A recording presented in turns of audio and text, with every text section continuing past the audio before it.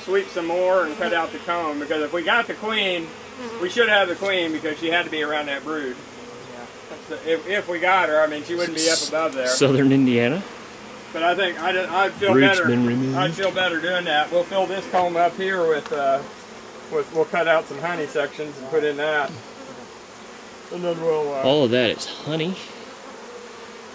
That gives those bees a break in there from being under a vacuum too. So, like I say, I think it'd be a good idea to keep them remote for a week and then move them over. As mean as they are. Oh man. Boy, there at the beginning, I thought if this whole cutout's going to be this way, but as soon as we got the majority of the guard bees taken care of. Well, they weren't playing around, man. No, they meant business. I'm gonna get a few pieces of comb to put in that last frame. All right, I'll quit goofing off here. Just aiming at Christmas. It is, isn't it? Christmas in July.